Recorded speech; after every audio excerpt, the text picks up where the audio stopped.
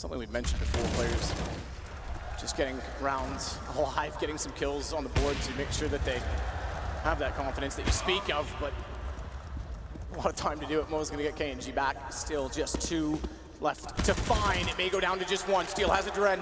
It's all on to Mo for Immortals to take map 1.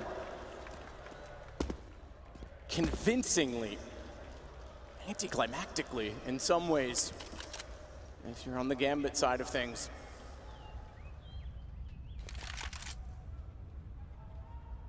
Down, no one directly watching it. They don't need to. They can afford to watch sites instead.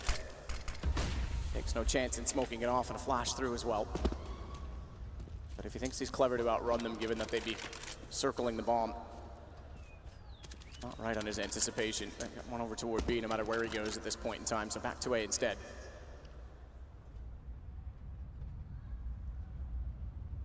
All versus 1.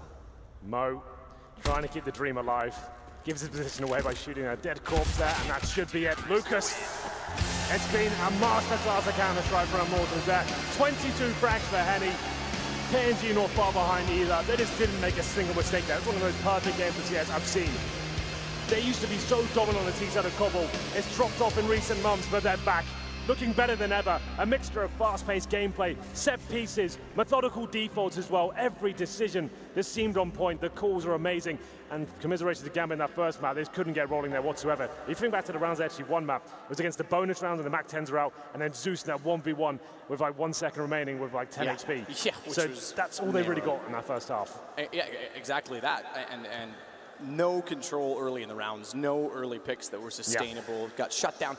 I mean, again, you point out Henny, and rightfully so. Incredible game, but Steel, second pistol, 3 amazing kills, and you've got to credit Lucas, because every time he seemed to enter at B long, he made it work. He did. The one round they did lose, unfortunately, which came down to the one-on-one, he got 3 kills in that one as well. So even when they weren't winning, he was still finding frags in that sense.